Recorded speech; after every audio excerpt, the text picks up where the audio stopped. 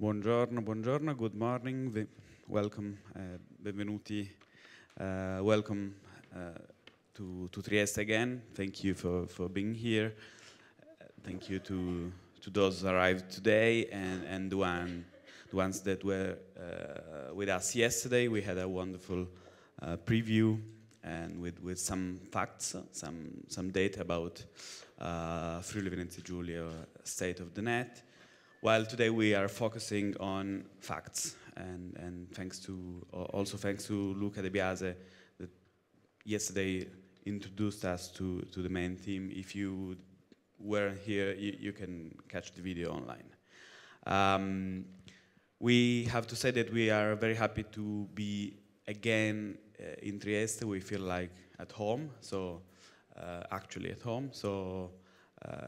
You know maybe that last year we were in Milan for the 2015 Expo, but we think that the nature of this conference is well represented in Trieste, and so we are happy to be here again. We have many thanks to say. You know, this conference, the goal of this conference is to promote a digital culture, and so we have chosen to be an open conference, free ticket conference. You have plenty of these conferences today. We chose not to make people pay to be here, and because we believe in promoting this kind of culture, and this is thanks to the partners that we are working together since many years.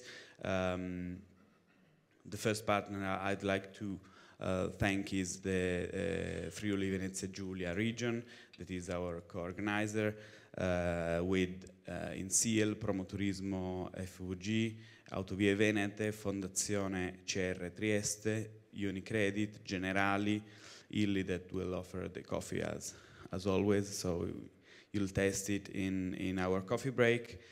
Trieste Port Authority, plus our media partners that include two different but well-representative outlets that can tell something about the nature of our conference. We are working to make this conference international. Since 2013 we do this conference in English because we think that in this way more people abroad can be here, and so our media partners today are Newsweek. We have people covering it for the UK media, and Il Piccolo, of course, that is our town newspaper. So facts is what we're going to talk about for the whole day here. And well, for those of you who were here yesterday, we already introduced the concept. It's we live in a moment when facts seem not to be as important as they used to be. There is some say we live in a post-factual society, in a moment where facts are not as important in forming opinions. So this morning we'll be mostly focusing on facts and information. So how information is changing, how people form their opinion online and offline. The interesting aspect is that at the very same time, the internet is this amazing place where you can fact check, you can find more information about almost everything, but at the same time it's also the place where we have echo chambers, we have big social networks where everything that you see is just like yourself. So in some cases it becomes harder to form different opinions. After the lunch break, we will have a very interesting keynote by Johan Semple, who is our old friend. You came to all of them, right? And it will be about forming our views and how can we approach having to, the challenge of having to build our own truth. And then we will start thinking about how machines interpret facts. We are living in a moment where more and more software and computers need to understand what surrounds us, and in some cases make decisions based on their interpretation of reality. So we will investigate this with some very interesting speakers. Okay, let's say hello to people connected at home. We are live streaming the conference, all the conference on our Facebook page. Remember that on our YouTube channel, you may find every single piece of conference from 2008 and also 2016 in a few days.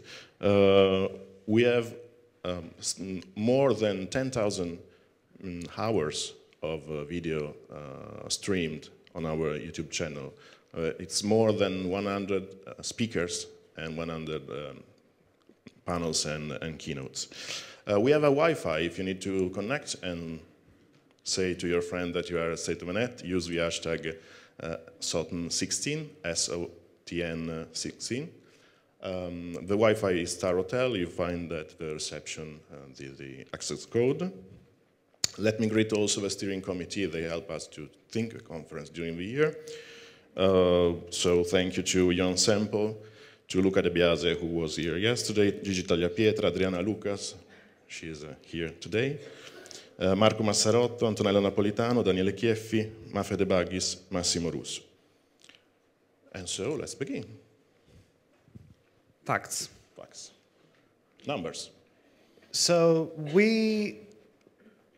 I mean, it is a tradition for us to start the conference looking at some numbers. And this year, last year we started this interesting collaboration with the Pew Research Center, which is this organization in Washington, D.C.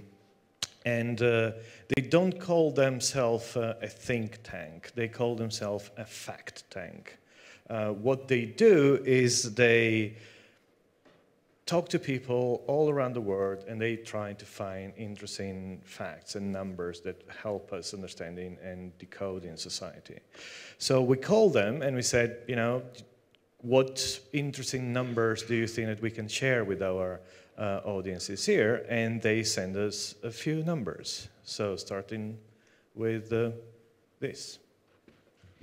So we focus now on Europe, and the big number the Pew gave us is that 7 out of 10 countries, 7 of 10 EU nations, do in 7 out of 10 nations, half or more of the population think that their own country should care about just their country and not the Europe.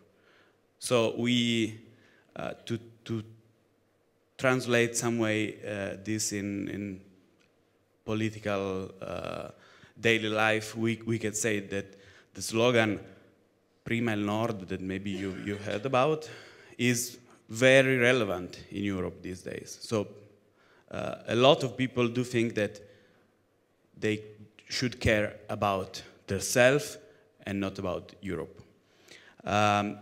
This can say something about Euroscepticism, and it's not just Brexit. These are data that came some days before Brexit. 47% are against the European Union, while 51% is favorable to the European Union. This can say something about how the people think that the political life should be ruled, and that has consequences in our daily life. While concern about Islamic extremism is growing, both in Europe, of course, and also in some Muslim countries. In Europe, in Western countries, has almost doubled in 4 years. Of course, in France and Spain, it's much more a problem, but also in the US, UK, and Italy is almost there. But also in some Muslim countries like Nigeria or Lebanon, it's perceived as a problem. 67% smartphone ownership is growing, and also internet usage in emerging countries. The median in the world is 67%, but in all the world, in all emerging and Western countries, developed countries, the use of internet is growing faster. So if we keep looking at the whole planet, these median values actually represent how much people care about having access to freedom of speech, about having a free press, and about having access to the internet. You will be able to find all these numbers on our website, so you can actually download the actual research and look further into it.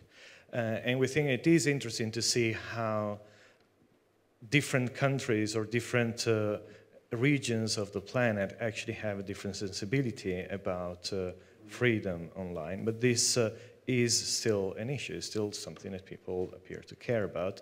Strangely enough, not very much in Europe apparently, but it's very interesting data.